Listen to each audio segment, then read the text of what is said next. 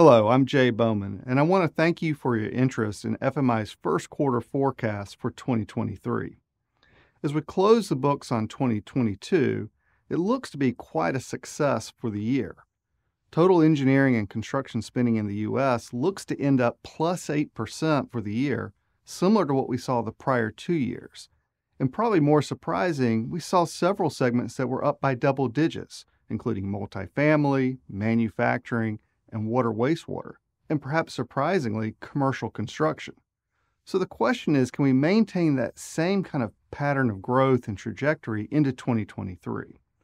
Well, as it currently stands, our forecast is calling for a 2% decline in overall construction spending for the current year.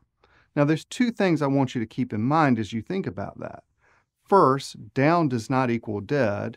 And two, as many of you have probably heard me say several times before, bull markets and bear markets coexist at all times. But let's start with that first point. What do we mean we say down does not equal dead? Well, even with a 2% decline in total construction spending, by the end of the year, that equates to $1.72 trillion. That's 6% more spending than we saw in 2021 and almost 30% more than what we saw in 2018. It is still a massive market. So what about those bull markets and bear markets?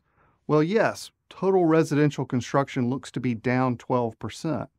And some people were kind of surprised when they learned that roughly 1 out of every $4 to $5 of construction is in single-family homes. And with that looking to be down 20% in 2023, that has an outside effect, if you will, on total construction spending. Even when you look at it at the sector level, yes, again, residential down 12%, but look at non-residential buildings and also look at non-building structures, which is the equivalent of like heavy civil construction, both up 8%. This becomes even more apparent about these bull markets and bear markets when you look at things at the segment level.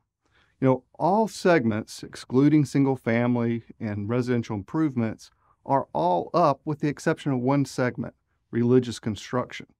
And in fact, when you compare 2023 to 2022, 7 segments were up by double digits in 2022.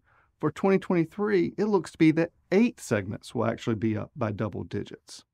Another thing to keep in mind is that our world is rapidly evolving, whether that's demographically, socially, technically, the list goes on and on. The thing being that there's always going to be opportunities regardless of what type of market we may find ourselves in. In other words, it's not a time to panic, but it is a time to plan. And as we look into 2023 and some of the points that we've talked about, some of the things that we would suggest you really be thinking about this time is, what is our strategy? What are we doing from a business development and marketing perspective to make sure that we have those relationships with clients, that we're winning the work that we need to work? What are we doing from a leadership perspective? And finally, what are we doing from a people perspective?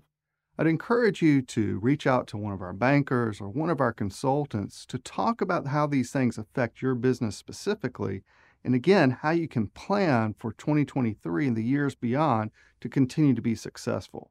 I'd also encourage you to download the full report at fmicorp.com. Thank you very much.